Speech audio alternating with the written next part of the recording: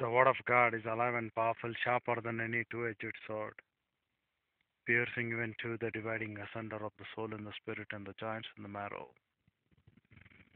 And it is a critic of thoughts and intents of the heart.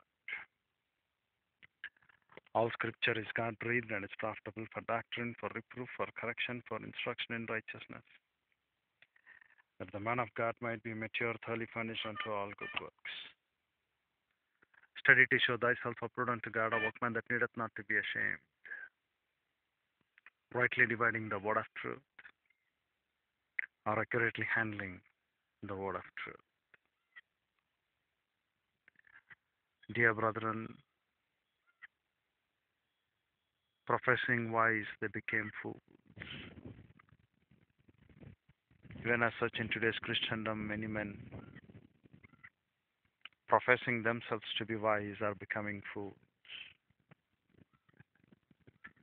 without having the true application of doctrine. Men have become really worthless stones. The nature stones which our Lord mentioned in Luke 19:40, they were the stones of witnesses for Christ, our Lord, our Savior. But we, the believers, can we stand as a stone which could be further used to the praise of the glory of Jehovah in the coming kingdom of Christ? How dearly our Lord could toil to those people. If this man be keeping silent, then the stones will cry out. What a great warning of exhortation for us as believers in Christ.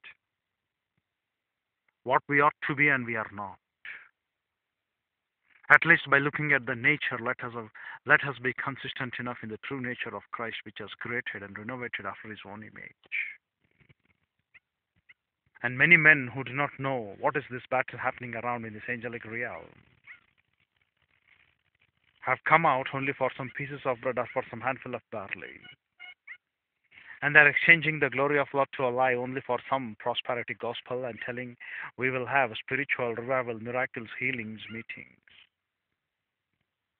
The true miracle, true healing, which anyone can experience in this earth, is the renovation of his mind through the knowledge of Bible doctrine. As a man thinks, so he is, saith the Bible doctrine. If your thinking has been not renovated according to the thinking of Christ, then you are still prolonged to go into those things which is not at all worthy to be counted. And you are going upon for looking to those things as a temporary solution in the frustration search of your frantic of happiness. You want to exchange the truth to a lie and you want to consider this could be true, that could be true, but it cannot be true. The truth is in Jehovah, Christ our Lord. And we cannot execute this protocol plan of God until and unless you have been known what is the power of God and what is the witnesses that Lord has called for us to be unreproachable at the judgment seat of Christ, so that when we are been escaping the spot on the garment of our righteousness which has been produced by the flesh. Therefore, we need to contend to that most holy faith in the Spirit of Lord God Almighty, the Holy One, through our spirit, so that we could become a living stones as an example. We can find one more salt pillar. After she becoming a salt pillar, many people might have witnessed what she was. But now we are calling for the truth, for the reality of the Word, for the consideration of Bible doctrine. And we don't have any other things than this to be learned. And we cannot waste our time thinking upon useless and worthless morality standards of Christianity preaching. Our Lord said, these stones cry out, keros. But the pastor teacher has been called to herald for the word of the Lord, and that is for through didaskalias. Therefore, dear brethren, it is your life. You think which way you want to go. We are not going to change from your negative evolution to positive evolution by telling you do this, you do that.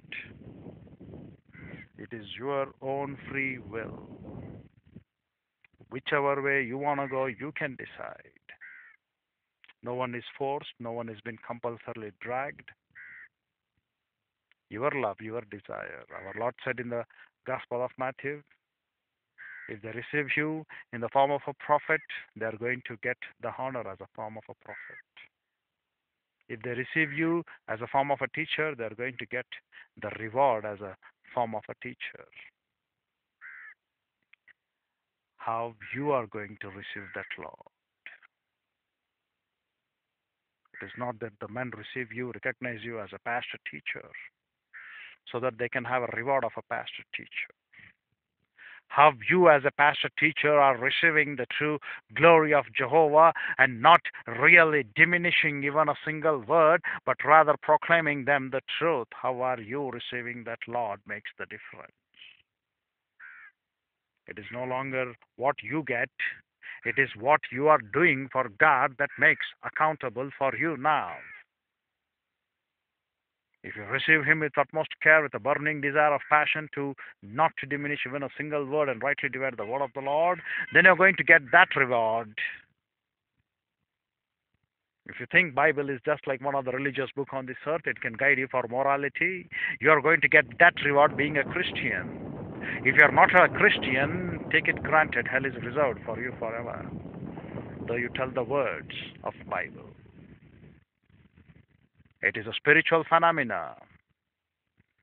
An unbeliever who is spiritually dead cannot comprehend doctrine except his own logic thinking and his own mentality to quote, but not to find the deep things of the Spirit, the mystery doctrine of the Spirit. And many men don't understand this. The only reason why they don't understand is they are failures. Failures to know what form of a manner they need to receive our Lord and Savior Jesus Christ. Those stones might have really taken the worth of God.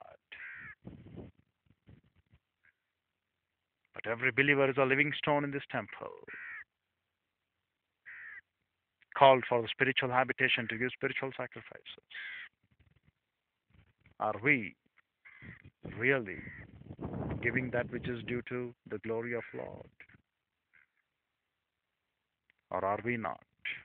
Professing wise, they became fools. Think over these issues as we shall come back and continue tomorrow. With our head bowed and eyes closed, the closing moments being dedicated to those who are here without Christ, without hope, and without eternal life. Inaudibly telling to Lord God the Father that you believe upon Christ, that is the moment itself you shall have this eternal truth. This eternal truth for is so very simple. Believe in the Lord and Savior Jesus Christ and you shall be saved. Whereas for the believer, the great matter is to grow up in grace and knowledge of Bible doctrine. You shall learn to acquire to possession of the truth, and the truth shall set you free. For the pastor teacher, it is Kerusothon Lagan, herald the word in season or out of season. When the living stone can carouse, you have to not just carouse or preach, but you have to teach as a pastor teacher. That is your designation. And doing the work of an evangelist is what at the end of the sermon you call them to look upon Christ, to believe into Christ in your free will, not forcing you, but rather laying out the details for you. And this is what, dear brother, you and I have to look. Kerusothon Lagan, herald the word in season or out of season, because of the diamatrum witnesses for which you have been called. The diamatrum witnesses in the Trinity followed by a Bible in our hands. And the second diamatrum witnesses are hearers. If there are no hearers, not for it besides nature, the entire angelic host will be our witnesses. But the only reality is we need to proclaim the truth. We need to teach and establish them, inculcation the truth, with the right dispensing technique of dispensations over the as concept. So, dear brethren, which way you want to go, you decide, as we shall come back and continue tomorrow. Father, grateful for the privilege that was given to fellowship through thy word. Help this pastor teach us not to worry about the softies, but to look upon thy word and thy glory, and receive each and every word that is more precious than anything else on this earth, including our life. More than our life, thy word is precious, O Lord.